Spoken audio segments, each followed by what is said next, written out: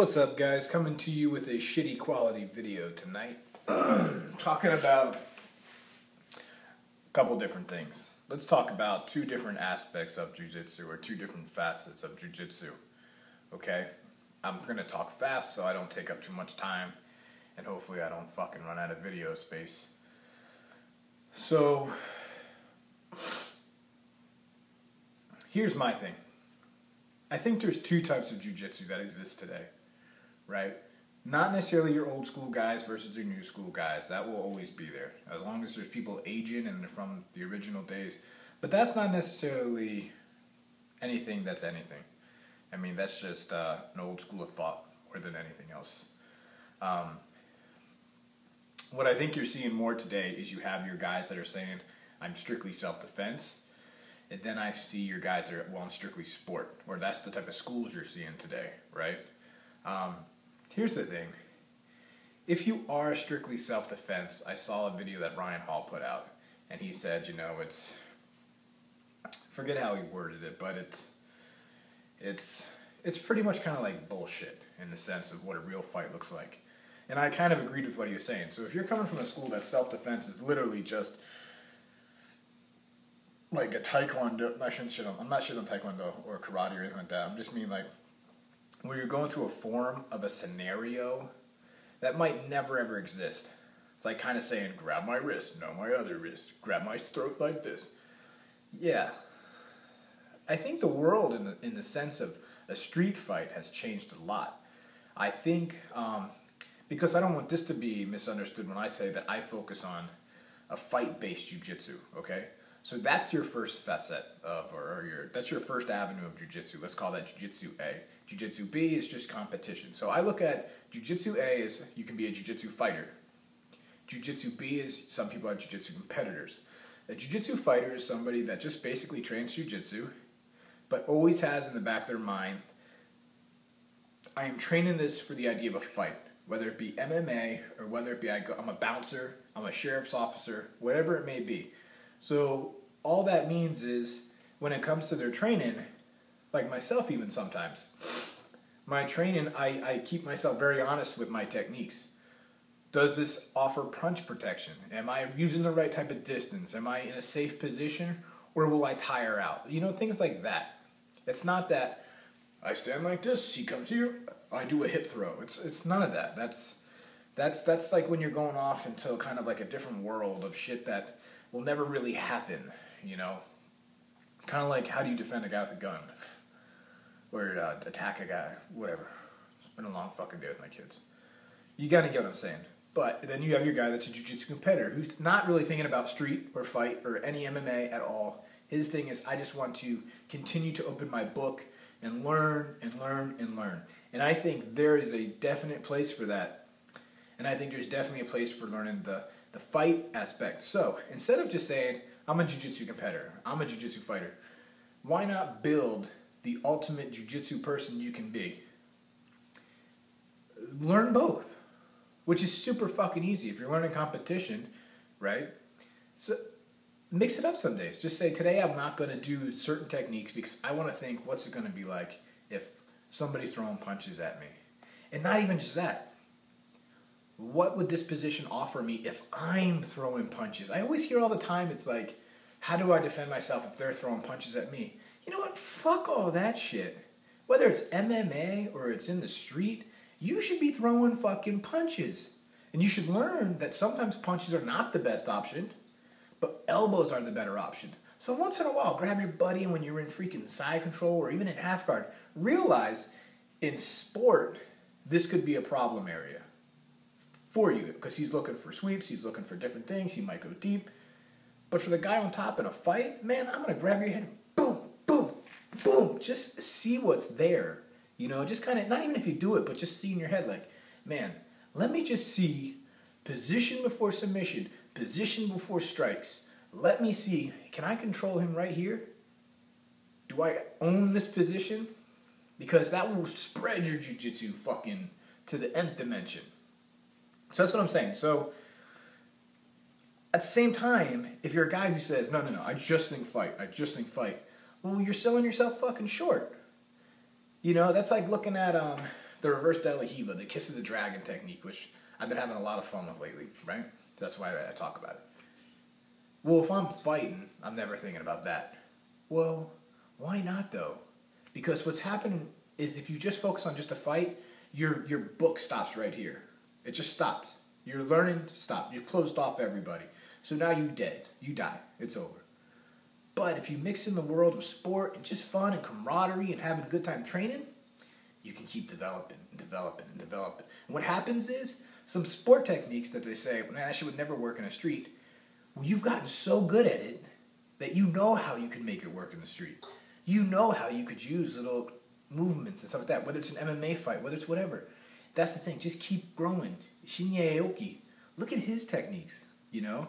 He's in MMA, so there's rules, of course, but he's able to apply a lot of his stuff. There's guys I look at. Shinya Aoki, right? In Jiu Jitsu, he does well. In fighting, he does well. Back in the day, Ricardo Arona. That to me, that's an old school style of Jiu Jitsu. Just, I'm going to clinch, I'm going to fucking take you down, I'm going to ground and pound the shit out of you, and I'm going to own something from there, right? In Jiu Jitsu competition, did extremely well too. Because he was well-rounded in all of it. So don't sell yourself short and just say, no, I'm just a self-defense guy, because that even now, I don't even like that term. Because then get in line with the guy who's just drilling, shadow boxing in the corner, who's like, I'm just getting ready for the main fight of my life. Okay. Well, what about sparring? No. So that's what I'm saying. If you want to learn jiu-jitsu, be the best you can be. Don't close your mind off. Maybe that's what I'm trying to say. Keep opening yourself up. Keep trying to learn new things. Whether one aspect is more important than the other, train them both, man. Relax your mind once in a while. You know, coming from a guy who used to fight, if you literally think about fights all the time, anybody that out there that fights knows exactly what I'm talking about. Your mind starts to go through a certain process. You just become in fucking fight mode. You're not the most happiest person to be around and the nicest person to be around. Because you're just used to fucking having to turn that on and be aggressive.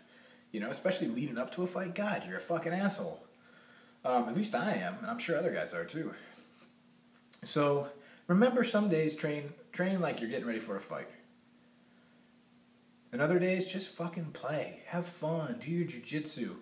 Think about stuff that you would never do before, because if you stop learning, you stop growing, and then you suck.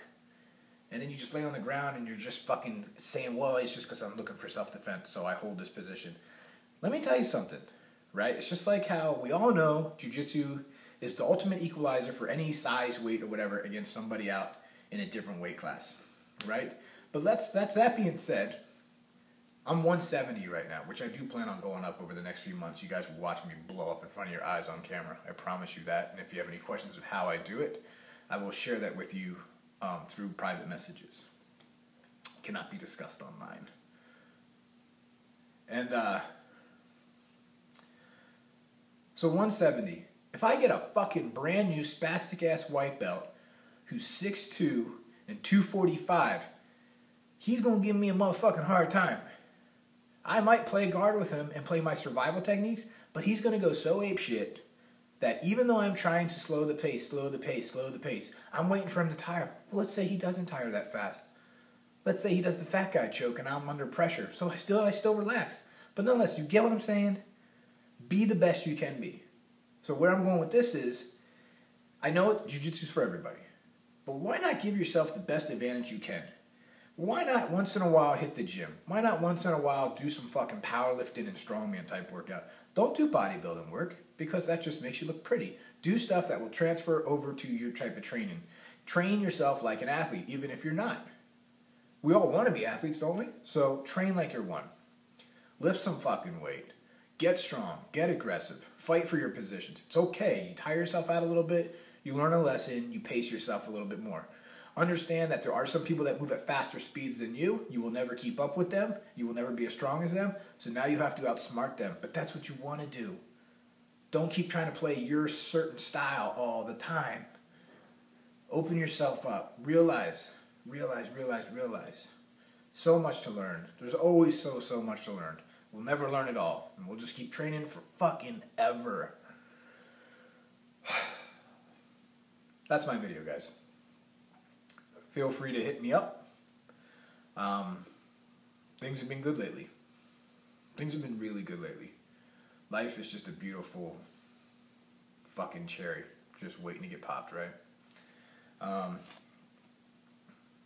So remember that. Key points to leave you with. Remember to train for a fight like you're a fucking MMA superstar. But do take into consideration things that can happen in the street. Don't worry about eye gouges, people grabbing your balls, something like that. Because fuck, worst case, yeah. Let's say I overhook and I grab your head. I'm going to bite your fucking throat. Why not do that, right? Now we're getting into crazy world. So I'm not saying do that with your partners. But also, if you're one of these guys that's stuck in your ways, like, hey, no. I just stick with the fundamentals and I just turn them into fucking razor sharp. Hey, I do that shit too. But then my book stops right here. I don't want my book to stop there. I don't want to just drill the same techniques forever. I don't want to just know, well, if I went into a competition, this is what I could do, and I will nail my points. Who gives a shit, dude? Keep growing. Keep growing. Otherwise, get the fuck off the mat. You know? It's so irrelevant. I don't even want to go on tangents right now about, like, belts and stuff like that. It's even now, think about this, how subjective a belt really is now in Jiu Jitsu. What does Jiu Jitsu belts really show? Because now, especially nowadays, it is becoming so fucking watered down, and it's so disappointing. And this is another reason why you all have to train for a fight. It's in case, God forbid, some asshole says, you train jiu-jitsu? Really? I'm a fucking boxer. Let's see what you got, bitch. Right in the club and just says, let's go. You need to be able to fucking stand by your jiu-jitsu and prove to him that jiu-jitsu is still what it was fucking 20 years ago. You need to show them still. That's our responsibility. Don't fucking forget that. Don't walk around with cauliflower ears looking like a badass and not be able to really back it up when the time comes. Boom! That's all I got for you guys. I gotta get the fuck out of here. Thanks again, guys. Keep watching.